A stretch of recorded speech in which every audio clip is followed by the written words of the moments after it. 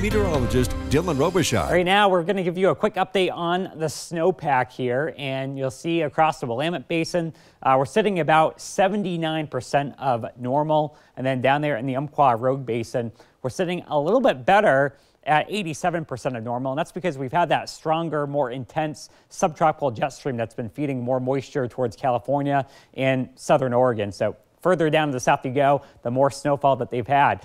And the problem isn't the lack of moisture. You know, we've had so much moisture. The problem has been the lack of cold air.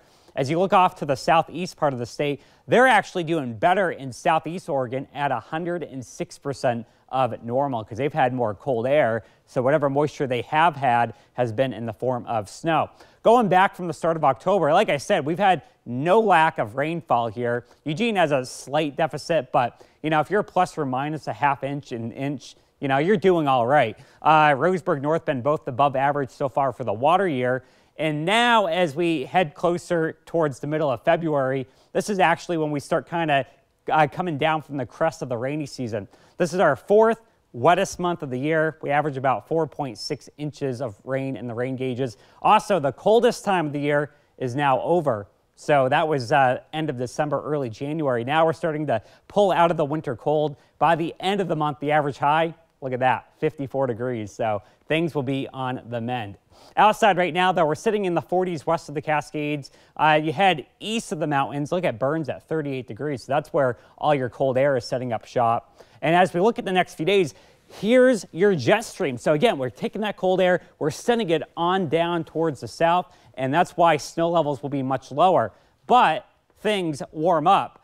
Generally speaking, we're only talking a couple chilly days because look at the forecast going into the weekend. Now we have the greens on the map, the yellows are getting closer, which means that the temperatures will be turning milder towards next Saturday, Sunday. And you know what? By Valentine's Day of next week, we could be looking at temperatures around 50.